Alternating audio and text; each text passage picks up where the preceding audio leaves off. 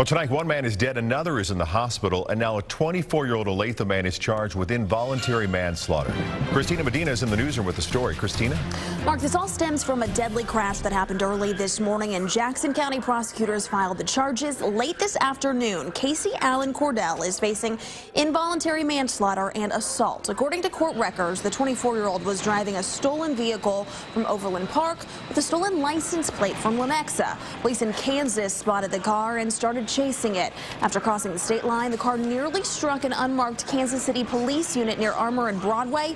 Police say the car then hit a water service department employee and crashed near 18th and Prospect. Now, that employee was taken to the hospital and is expected to be okay.